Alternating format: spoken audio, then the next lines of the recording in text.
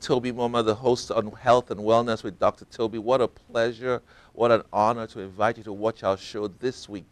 We have the Honorable Patrick Jefferson, the State House of Representative member for District 11 in the state of Louisiana. Patrick is a father, he's a husband, Patrick is a lawyer, he's an attorney, Patrick is a son, Patrick is a brother, Patrick is a Christian, he's a chairman of the Deacons Board in his church, he's a Christ follower, and he's a firm believer in faith and family. I want you to listen to what he has to say. Patrick Jefferson, he studied in Dillard University for his undergrad and then went on to Ohio State University for his JD. He's been practicing for more than 20 years now, and he's going to be sharing his heart on family, faith, and the future. You don't want to miss it. He has some nuggets that even the young ones will find inspiring. Don't miss Patrick Jefferson on this show. God bless you.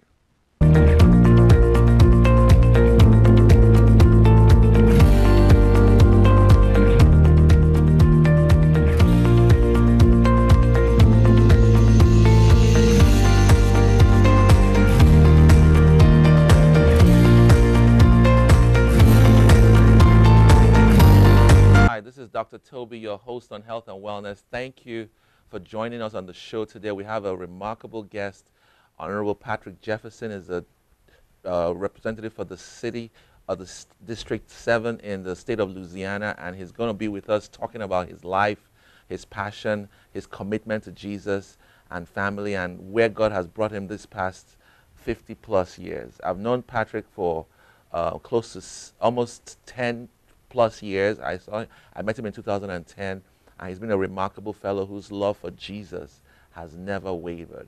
And it's an honor and it's a privilege to have him with us on the show today. Thank you so much, Honorable Patrick. What a pleasure. What an honor. The Wow. pleasure is all mine. So you are the district representative for 7, is that what it's called? District 11. District 11, okay, in the state of Louisiana. What does that part encompass? What cities of the encompass?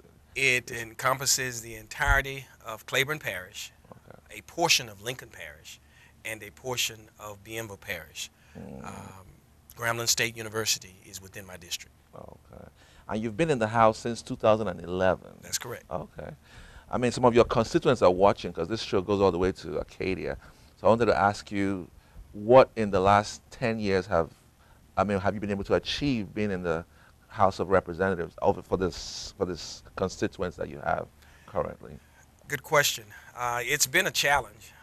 We've gone from deficits to now we have a surplus, and yet the challenges are looming now because depending on what transpires with this administration, who's had such great synergy and energy in taking the state to heights unknown, but the key part has been education. Okay. We've tried to ensure that institutions like Grambling State University, like Louisiana Tech, have been given all of the resources they need because we know that education is so essential, and it gives all individuals, irrespective of socioeconomic background, political status, economic status, it gives them an opportunity to achieve. And so we've tried to do great things to ensure that Grambling and Louisiana Tech have been given all of the essential tools they need to be successful. And I'm glad to say that we've been able to usher in a great leader at Grambling State University because Grambling not only means so much to my district and to the state, but it means so much to the world. Right. In addition, we've been able to look at and be a part of various things as it relates to criminal justice reform. But yet, when you look at all that's going on right now in our society, in our orbit, as the young people would say, the challenges are large. There have been many defeats along the way. Haven't been able to increase the living wage so that individuals, during this course, I was able to serve as chair of labor. And yet, that was one of the things that I really was not able to accomplish. But we've continued to bring about that piece of legislation, trying to ensure that everyone has a right and an equal access, as well as the rights of women. Wow. But it's been a great ride. Met some wonderful people. The constituents of District 11 are just the greatest this side of heaven. And I've been tried to be accessible. I've tried to keep them informed, and I've tried to be their mouthpiece in Baton Rouge. Wow. You recently received an award in the House of Representatives from your colleagues. I don't know if the constituents know that, but I want you to just elaborate on what that award was for. Well, in a country that is so divided and, let me use the word, divisive. Yes. I think it's interesting that you got an award from both sides of the aisle. Yes, it's called the Doc Hudson Award, and if I tell you I was surprised beyond measure, it's basically a gentleman's award, a gentleperson award. That individual who every day, notwithstanding the divisive nature that you just mentioned, notwithstanding party politics, notwithstanding ideas and what have you, goes about in such a way that he or she garners the respect of both sides, Republicans, Democrats, as well as independents. So I was definitely surprised and humble, because every day when I go to work, every day when I represent District 11, I take with me my faith, I take with me all of the things that I have been taught, and I take with me every constituent in District 11. And so to be recognized by my colleagues, I truly cannot but say, to God be the glory. Praise God. Now, where did all this start? This all started in Arcadia, Louisiana. Okay. Give us a background of your home environment growing up. I mean, just in a nutshell, because you're talking to some 21-year-old guy who's divided between college and he feels the world has not been fair to him. And born and raised by a single parent, a wonderful mother in Arcadia, Louisiana, who every day and every summer poured into me the possibilities and how we could, or I could do anything if I trust God and I put my mind to it. My mother, who herself is a trailblazer, she has been such a great sacrifice and a great inspiration. But along with her was my grandmother, the late Beatrice Jefferson Hill, who there was nothing I needed. We did not have transportation, so when it was time to go various places off to school, we had to rely on relatives and friends. So this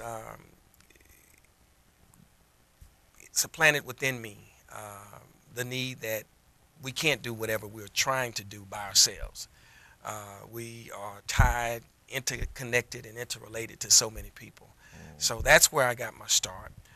And again, my life, although you mentioned 50 plus, is still a work in progress. But it's all started in Arcadia, and it all started in my home church, Pilgrim Rest Baptist Church, and the rest is an ongoing project. So you went through Arcadia High School, Dillard's, Ohio State. I was looking through your resume. You never took a year off. You never, I don't know if you wandered out, or, you know, how kids today say they want to find themselves. It's not common to just find somebody go like from high school all the way to become a JD, a lawyer. Higher possibilities. It was, you know, on my way over here today, I was speaking with my wife, and I was saying to her, life is about choices. And you're right. We can take time off, or we can carpe diem, seize the day.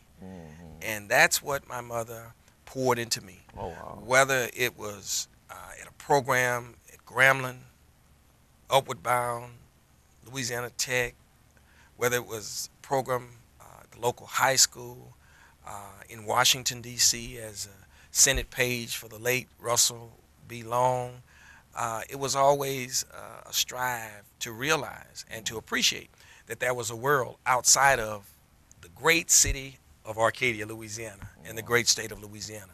So I had this yearning just to see. And in addition, it was work, but I also had fun because I met people from all across this nation, and even today we are still friends, and that has meant the world to me. Now, you came into high school when there was integration. That's correct. Elementary, was it integrated? That's correct. Okay, so you grew up with Caucasians, African Americans.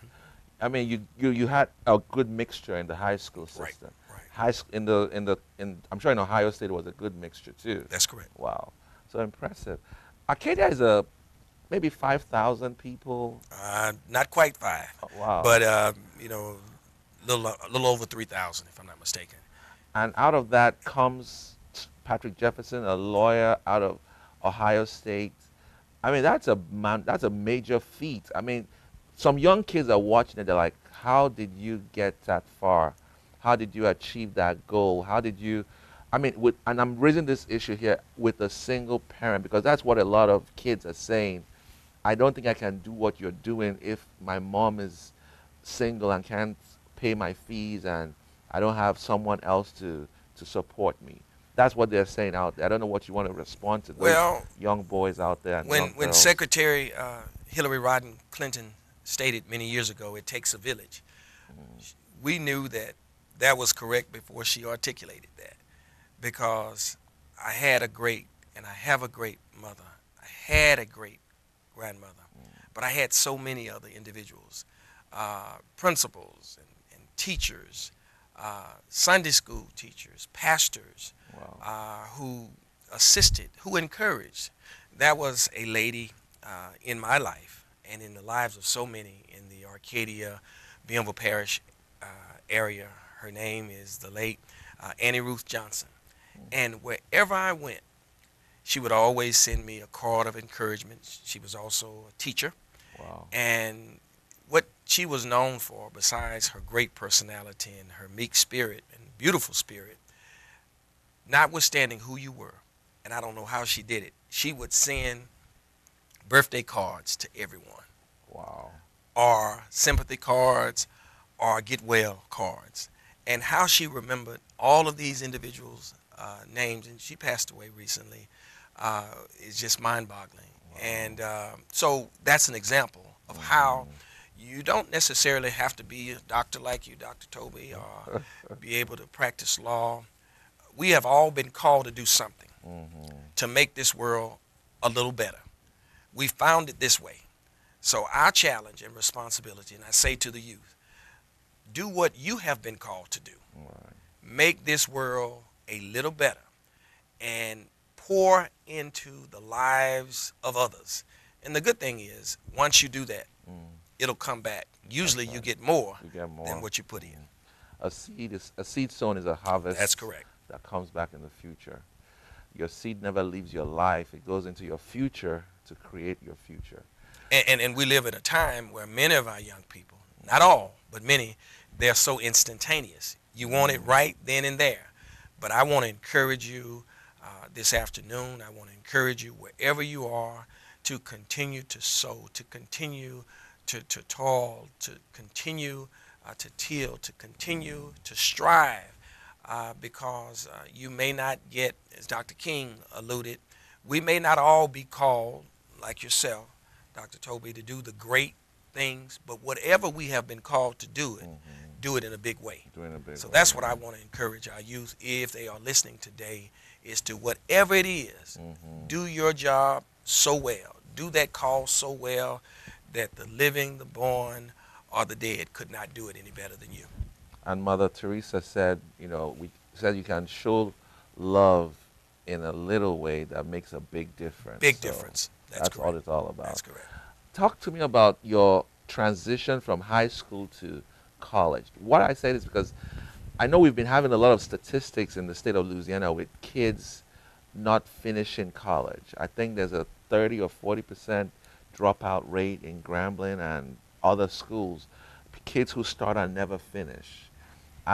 What made you persist through Dillard? I mean, how did you transition from high school? Was there a financial obstacle you had to overcome? I mean, you left home literally for the first time to go to New Orleans. And some people think New Orleans is a negative influence. Obviously, it's not on everybody. No. So was there a culture shock? Was there a change in circumstance financially with you having to take care of yourself in New Orleans? Well, again, I always had that support Okay. back in Arcadia. Wow. Notwithstanding, I could call my mom, and if we had to vie for loans or what have you, she was game. She Wow. was willing because she could see the bigger picture when Mm. I perhaps became a bit weary or frustrated. And she was the motivation. She was the wind beneath The those wings. wings. And it was not easy. Dillard, unlike Grambling and Tech, is a private institution. Right. So the tuition there is Much higher. much higher, much higher. But the friends and the network, um, the experience has proved invaluable. I can say with still so much undone that in the years that I've lived, I'm so thankful and I'm so appreciative because I've not made all of the great choices, but notwithstanding, I'm still standing That's right. and still a work in progress. So again, I say to our youth that life is about choices. Mm. You must choose ye this day. Choose the path. Now, for some, higher education may not be that path, the world of work. But I often say to youth as I speak with them that the opulent university of life will afford you so many different choices. And if something is not going well here, then try something else. Make good choices. And the best choice that you can ever, this is the best advice I've ever been given by my mom. When she told me, she said, take the Lord with you Wow. everywhere you go. So the best choice that our youth can make is to choose JESUS. Yes. Praise the Lord. Was she a graduate, your mom? No, she was in that percentage that you indicated. She started, Okay. but she didn't finish. And even today, I'm on her. I am trying to But she encourage was her to go back. passionate about Yes, education. she was passionate about Wow. education.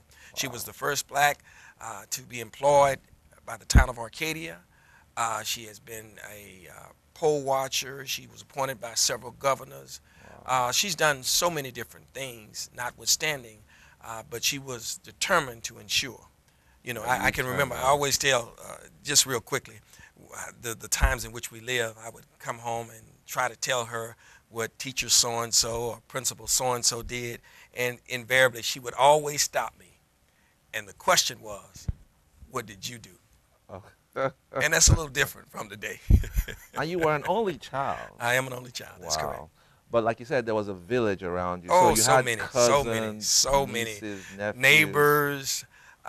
When I was in school in the Ohio State University College of Law, I did a program in England, Oh. and it's so funny because this village, when I was over, at Oxford, this program, I sent postcards to so many people, so many people, and when I got back, the postal workers were like, man, they just meant so much to me. Wow. This lady I relate to you and her sister, depending on if I'm in the paper, they would cut out Wow. all of the news clippings and what have you. So again, I had a village. I had a village, and I still have a village. Individuals encouraging, Wow. individuals praying for me, because you realize, although you have this village, that you're not everyone's cup of tea. Yes, yes, yes. But you're thankful that you have so many others who push us. And you mentioned me, Arcadia, again, has produced so many doctors, lawyers. When I went to law school, there were those before me, Before you. and they reached down to give me advice, to encourage me. People like Joey Williams, people like Thelma Price, who also went to the Ohio State University College of Law. Wow. People who were there to ensure that the path was made clear Paid, and right. gave us an opportunity. And even today, we've had individuals attended Southern's graduation this year. My cousin just graduated with a Juris Doctorate. And there were so many from those little areas like Arcadia, Farmerville, Homer, Gibbsland, Haynesville. Wow. So we've done pretty well. Wow. I want you to give the youth listening, give us one experience in your youth that maybe changed or challenged the trajectory of your life? We hear stories of young boys, in gangs or with sexual escapade, and then they had a on the road to Damascus experience or something that turned their life from the wrong way to the right way. Did you have that kind of experience, or was yours just you were always on the right track? You never. I don't know about a Damascus experience, but I often say when I was in high school, I advised, just alluded to it a few minutes ago, and sent a communique to the office of the late Senator Russell B. Long, Okay. seeking to become a page. I'd seen this on television, and I knew, that those were political appointments, if you will. But I tried it, and I sent it to the representatives and our two senators. At the time, it was J. Bennett Johnston and Senator Long. And Senator Long's office contacted me, and I was the first from that area to have that opportunity. And being in Washington, D.C., Oh, wow. sitting every day, listening as U.S. senators and representatives were discussing and debating things, that was eye-opening. What grade were you then? I was a junior in high school. Wow. And it was truly my metamorphosis to say that this is what I want. I want to serve. I want to help. Now, whether I will get to Capitol Hill or not, I don't know. But it's been a great ride. But Wow. that is when the yearning The vision and crystallized that summer. And today, like I said, I'm still in contact with a lot of former pages, and it was Wow. it was really a big change. One of the greatest troubles we have in the youth is a lot of youth have this they tend to have pitfalls along the way that are stumbling blocks, and it almost stops them from pursuing. I mean, the correctional system and the criminal justice statistics in America. So many African American young men have experienced the criminal justice system. What would you tell a young man how to avoid those stumbling blocks or pitfalls? I would say that you've had a meteoric rise, and part of the reason could be that you sidestepped some of those stumbling blocks, if I may use that word. Well, You know. life is, particularly today, it is difficult. But I would say make good choices. Associate yourself. My mother also impressed this upon me, with individuals, your partners, your friends, who are going Where you're going. in a different direction, which is upward. Right. It's important because there are so many temptations. Violence is crisscrossing in all of our societies, and unfortunately has left terrible marks in small town communities as well as big cities. So I would say to them, make good choices. When you don't know, ask for help. And Dr. Benjamin Elijah Mays, who was Dr. King's mentor and president at Morehouse College, he said much, but he said, not failure is sin, but low aim is. And I think in many instances, and maybe I'll come back to, we can talk about this, we've given our youth so much that we have probably put them on a road that really now is very difficult, because we didn't want them to experience the challenges, the disappointments that we experience and people before us. So I just say to every youth, make good choices. And if you fall, get up, because that's life. Invariably, whether you are an MD, PhD, ED, or JD, life is full of challenges. When you drove up a few minutes ago, I had just gotten off the phone with a dear friend who is going through a very, very tough situation, a young couple. And in my mind, I'm saying how unfair it is. But then there is this voice within me that says, just trust God. There's hope, right? There is hope. There is hope. So I say make good choices. Now, I wanted to bring this up, especially for the younger folks. Your relationship with your father, did it affect you growing up? Not me. Again, and I'll say this in this regard. My mother never cast aspersions against my dad. To this day, I would say we have a great relationship with his family. I have been fortunate. Every opportunity, every graduation, I would always include them because notwithstanding, you know, she did not want me to use that as an excuse, Wow. but use it as a diving board, if you will, to higher possibilities. So I say again to the youth, notwithstanding, because again, the village is secure. The village is there. There are deacons, there are pastors, there are teachers, and I'm so thankful for all of our teachers, particularly our male teachers who are there every day, encouraging, trying to dispel different myths, chastising them. So that's what made the difference for me. Wow. So no animosity, only love. Wow. And I mean, I just want to throw this out here. A lot of our current generation, it's almost like the spirit of entitlement, and they want to just regret, remorse. They want to build castles or monuments over things that have happened in the past. Yeah. But Patrick said something here. He said his mom never brought the past into his future. She cast a vision and said, run, obtain, overtake, recover all. You may have started from on a disadvantage, not having a father, but you don't have to remain at a disadvantage. You don't have to stay where you are. And another good friend once said to me, and I'll say to you, start where you are. Use what you have and do what you can. That's all anyone can be expected to do. Right. I can't use the great intellect that you have. I can't use the medium that you've been afforded, but I can use what I've been given. That's right. And each of us, as I said a few minutes ago, have been given something, and it's incumbent upon us to use it to his glory. Well, we've been talking to Honorable Patrick Jefferson, the House Rep member for the District 11 in the state of Louisiana. We've had a great conversation talking about his pedigree, his family, and his background. He'll be back on the next show. He's going to be talking a bit more about democracy and his position and role in the government in the state of Louisiana and what he sees going forward in the future. You don't want to miss it. I want to invite you to any of our Holy Ghost nights. Always holds last Friday of the month at the Oyo Hotel. It's 11 p.m. to 4 a.m. It's a powerful time in God's presence. We're going to be preaching, prophesying, praising God. It starts at 11 p.m. and we have guest ministers on every of those coming along.